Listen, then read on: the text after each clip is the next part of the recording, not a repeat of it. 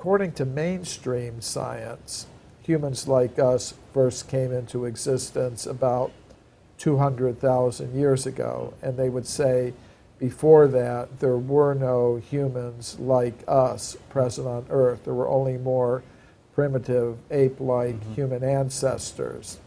But when I looked into the whole history of archaeology, I found many reports of discoveries of human bones, human artifacts, and human footprints many millions of years old. Now, you're not going to find these things mentioned in today's textbooks because of what I call a process of knowledge filtration that operates in the world of science. If you've got a dominant theory, then reports of evidence that conform to that theory will pass through this knowledge filter, and you'll see such things mentioned in textbooks. But if you've got evidence that radically contradicts the dominant theory, it tends to be filtered out.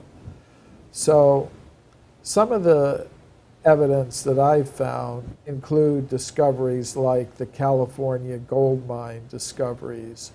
During the 19th century, gold was discovered in California, and miners went there to get the gold. They were digging tunnels into the sides of mountains like Table Mountain in the Sierra Nevada mountains in California near the town of Sonora. And deep inside these tunnels, the miners were finding human bones and human artifacts. They were finding stone mortars and pestles, obsidian spear points, things like that, in layers of rock that modern geologists tell us are about 50 million years old. So these human bones and human artifacts were initially reported to the scientific world by Dr. J.D. Whitney, who was the chief government geologist of California. His report was published by Harvard University in the year 1880.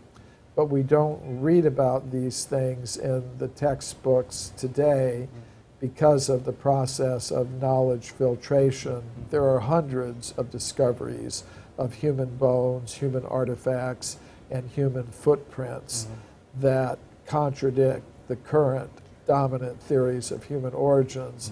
But they're all sort of swept under the rug or dismissed or forgotten or put aside.